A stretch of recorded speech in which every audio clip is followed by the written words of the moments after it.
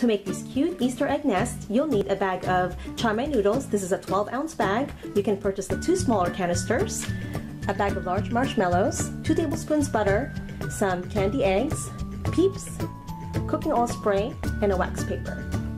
Prepare your wax paper by spraying some cooking oil. First, you melt the 2 tablespoons of butter. You're going to go ahead and pour your bag of marshmallows. Stir over medium heat until marshmallows melted. Marshmallows melted, remove from heat.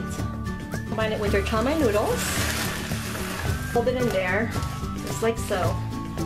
We're going to go ahead and form our nest. It's going to be really sticky, so make sure you spray your hands with cooking oil. Scoop. And it's hot, so be very careful.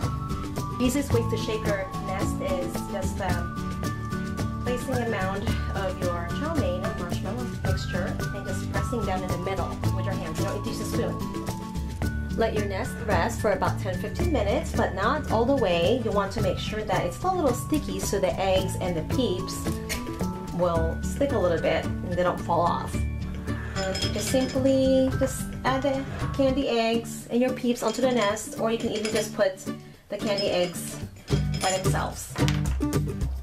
Yes, I hope that you guys enjoyed this tutorial today. Thank you so much for watching and have a great day.